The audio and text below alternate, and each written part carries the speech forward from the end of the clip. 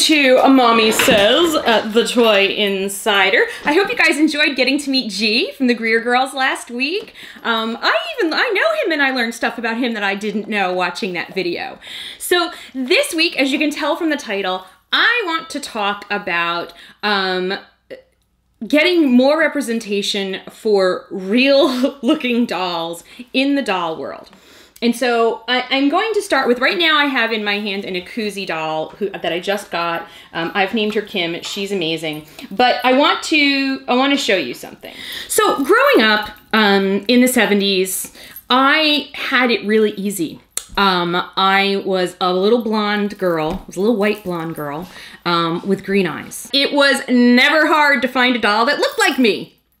I am blessed in that can always find a doll that looked like me. And even now, Barbie, finally, not only does she look like me in hair color, now she's got my body. Although actually I wish I had this body. My body's, it's been rough. It's been rough. Mommy's gained some weight. It's been a rough year. Rough couple of years. But anyway, so it's always been easy to find this.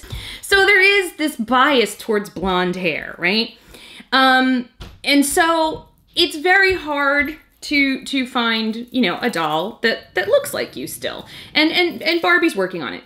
And if you happen to be a redhead, you can find, this is the weird part. I'm very all over the place this week, guys. You just got to kind of roll with it. So Gracie's a redhead. Now, here's the thing. See, here's tall redhead Barbie, okay? So, I think she's just average height. But here's the newest redheaded Barbie. Okay, there are lots of dolls with red hair. And there are lots of people on television with red hair. And I recently saw a study that there's a huge number of people with red hair in commercials. As a matter of fact, more than the other two hair colors. Women with red hair in commercials, okay? Red hair, especially on women, is a big thing. But in reality, only 3% of the world's population has red hair naturally. They are dying out. So it is a little bit hard to find a doll that looks like Gracie. But you know what's harder? You know what's really harder? What's harder is to be a girl of color, an African-American girl, a black girl, and find a doll that looks like you. Now, you might be able to find some sort of Barbified doll that, and this especially in the 70s. In the 70s, it was very rare to find. If you could find it, they really just molded it in like a sort of a light brown plastic, and that was your option. That was, there you go. They were like, there's your African-American doll. But if you have beautiful dark skin and gorgeous textured hair, walk down the store aisle as a little girl and put yourself in that little girl's shoes. She's walking down the aisle, dark, beautiful, deep, dark skin, gorgeous head of textured curls. And what is she seeing? She's seeing this. She's seeing this. She's seeing this. It's really, really hard. But we are, as a culture, making strides. And I applaud, once again, I know I keep applauding Barbie for the fashionista line, but I applaud them for making dolls like this, okay? This is one of the newer fashionistas. I want to give you a close-up on the beauty that is this doll. Come on, camera. She is gorgeous. This is not just a Barbie that they molded in a dark brown plastic. This is a beautiful, beautiful woman with gorgeous textured hair. She's got these really funky amber eyes, which is really cool. And I do love that combination. I've known some people that I've worked with who've had like this gorgeous ebony skin, and then they've had like amber brown eyes, and it's like just, but even like, you know, the lip color that they've chosen and the facial shape, and this hair is like, this is like, you know, this is real. I mean, it's got gel in it, of course, but we've got some real textured hair. I mean, come on back, camera. She's gorgeous. absolutely gorgeous. But they did make, and I can't find her, she might be in Gracie's room. They made a gorgeous doll with blonde, sort of reddish blonde textured hair, and sort of like light latte skin with freckles. And she's like so gorgeous. And I was like, oh my God, that's like a real person. That's like a person that I see. It's a person that I interact with in the world. Oh my gosh, it's a real person. There is a little girl who looks like that. And she's going to walk down the toy aisle and she's going to be like, oh my God, Mommy, that doll is me. And I'm so happy that we're finally starting to get there. I think we still have a ways to go. I think there does still tend to be a tendency to just put darker plastic in the mold and make make the baby doll, but with the baby dolls, it's a little bit easier to, and one of the things that I'm very excited about is there are a number of mompreneurs, which are mom entrepreneurs, who are seeing that gap in the doll world and creating dolls for their daughters and for girls like their daughters. This is an Ikuzi doll. This was sent to me for the Mommy and Gracie show by Ikuzi Dolls. It's invented and brought to reality by a mom who has a 10-year-old daughter and walking the doll store aisles as a little black girl trying to find a doll. That looked like her. It was not really working out. And so she created the Ikuzi dolls that have a variety of hair textures. This one is, this is the one they sent me, has this absolutely gorgeous, natural textured hair. I'm in love with this hair. I can't stop playing with her hair. And beautiful, beautiful, beautiful skin tone. But I am so excited about the fact that there are more options for girls today. I would implore the toy companies to bring to market more options. This, by the way, is just a look at the Ikuzi dolls and the other options. So there's like a medium and a lighter toned, and then like this doll, the darker tone. I also want to show you one of my, I haven't reviewed her yet. I'm very excited. This is one of my Barbie collector dolls that I just got.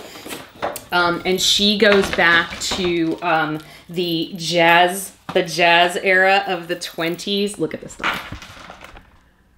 Look at her. Oh my gosh, she's gorgeous. So, you might be thinking at this point, come on back, camera. So you might be thinking at this point, woman, you have an awful lot of black dolls. And here's what I want to say.